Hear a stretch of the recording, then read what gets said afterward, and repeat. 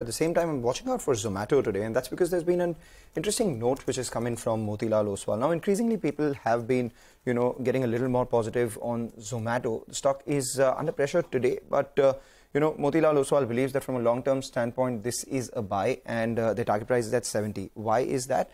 Because one, for the food delivery industry itself, there are three things which are driving growth. One, intensifying internet penetration. Secondly, rising consumption. And thirdly, growth in urbanization. So what does all of this mean for Zomato's business? The food delivery market in India could grow by about 19% CAGR over the next couple of years. And in that, online share of food ordering, which was about 13% in FY21, could go all the way up to 24%.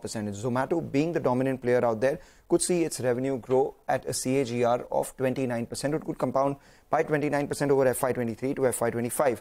And what does all of this mean for their profitability? By FY25, they could be profitable despite elevated competitive intensity. So it's for these factors that Motilal believes that over the next 1 year or so, it's a good buying bet. Okay, good buying bet. Zomato, that is, it's down about 1.5% today, so not really reacting to the report. But 70 rupees is the target price that Motilal Oswal has. Let's step into a quick break on the